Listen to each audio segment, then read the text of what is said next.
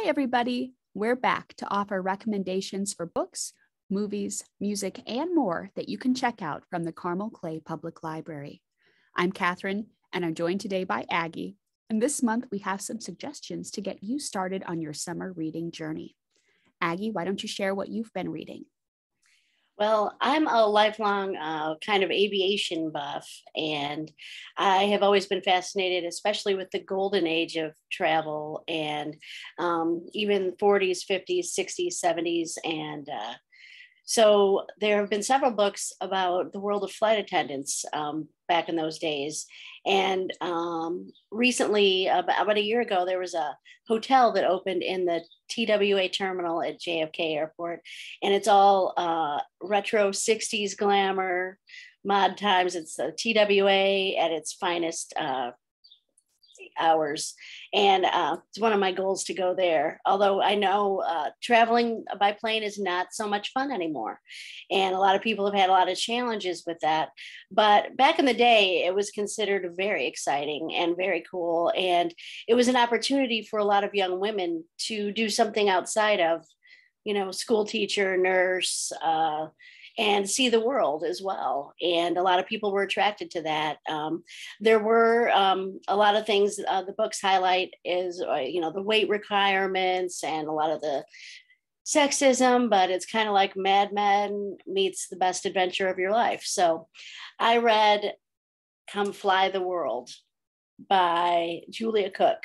And this one specifically is about Pan Am, which was a very glamorous airline. And it was one of the first major airlines founded by Juan Trippi in 1935. So eventually Pan Am grew to be the most international and glamorous airline.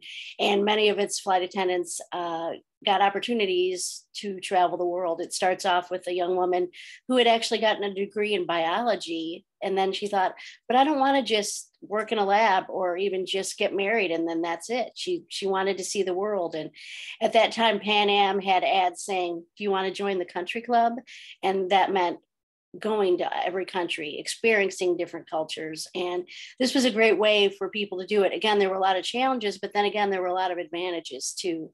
And it just is fascinating how things have changed so much and how very cool it was to be a Pan Am stewardess. And they also did a lot of things. They eventually formed a union and kind of fought back about some of that early issues with sexism and in the workplace. And the Pan Am stewardesses also helped a lot of kids get out of Vietnam when America left there in 1975.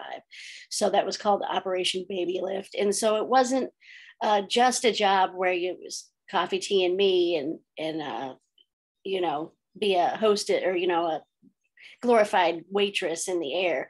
They did a lot of important things and paved the way for a lot of women to advance in the workplace.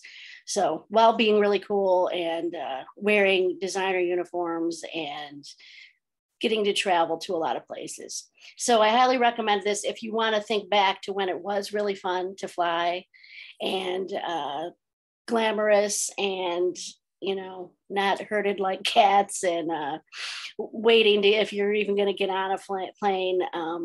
It's really cool to look back at that age and think, wow, this is how it could be. That's how it was, And another one called Fly Girl is out there too. And it's about a woman who worked for TWA, which was, again, another big airline, and another one about American Airlines. So all those legacy carriers that aren't around so much anymore, but how cool would that be? On a personal note, I really thought about doing that at one time, but unfortunately, I'm too short to be a flight attendant. So this is my way to look into that world. And if you like nonfiction and a lot of little history, and if you love Mad Men, that kind of thing, this is a great book for the summer.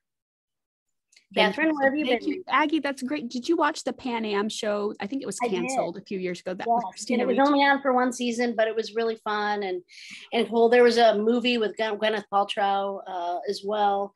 And I think maybe, people are always looking to nostalgia when times are tough. So there might be more of that kind of thing coming out, since there seems to be a lot of the women that worked in the late 70s before deregulation are starting to write memoirs and things like that. So, maybe there'll be a Hulu show, maybe there'll be something out in development, because that would be interesting to bring that back. I have a work of fiction that I just finished. I did the audiobook version of The Messy Lives of Book People by Phaedra Patrick. And Phaedra Patrick's name may sound familiar because she wrote The Curious Charms of Arthur Pepper and The Library of Lost and Found. But The Messy Lives of Book People is about Liv. And Liv is a single mom of 2 who's really struggling to provide for her kids. And she ends up getting a job as a maid just to make ends meet. But she loves books. She's a voracious reader, and she really uses books as a form of escape and daydreams about maybe becoming a writer herself someday. And she can't believe her luck when she lands a housekeeping job for a huge best-selling author named Essie Starling. And Essie is a mysterious and very domineering recluse. And of course, these two strike up a very unlikely friendship. It's a fragile friendship. And then suddenly Essie dies. And Liv finds out that the author's last wish was to have Liv finish her final novel. Doing so requires her to step into Essie's shoes, and as she starts to work on this book, she uncovers some secrets from the past that reveal a surprising connection between the 2 women. So The Messy Lives of Book People by Phaedra Patrick is available in print and also as a digital audiobook with no holds from our Hoopla digital collection.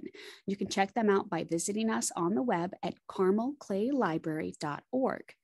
Don't forget that our summer reading program for all ages, Oceans of Possibilities, runs now through July 31st, and you can find out more and sign up by visiting us at carmelclaylibrary.org. Thank you so much, and we'll see you next month.